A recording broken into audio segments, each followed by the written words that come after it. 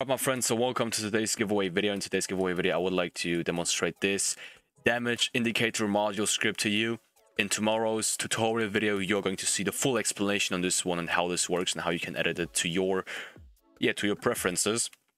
And yeah, so this is how it looks like. Okay, so we have this damage indicator text popping up and also the character turning red once you have received the damage. The only thing about this one is that you don't actually receive damage, but I can show you how this will work in tomorrow's tutorial video. So this damage indicator module is only for indicating the damage, but not dealing the damage, all right? So just to clarify things right here.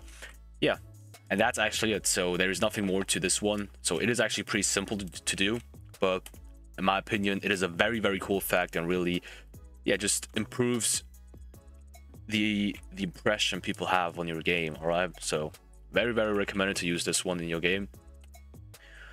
And yeah, that being said, see you in tomorrow's tutorial video.